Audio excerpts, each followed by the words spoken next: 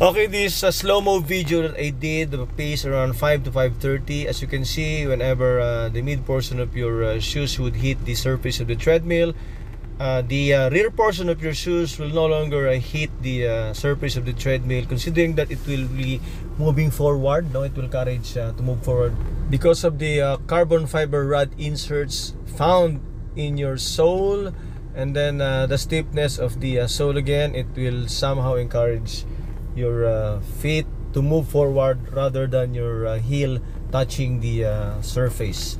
That is one of the characteristics of the shoes, and I can see that is really helpful as far as runners and concerned, and that will give you a better stride, of course, better pace, and at the same time it is very comfortable to run in using the shoes. And so that is my slow-mo analysis of the shoes. Thank you very much.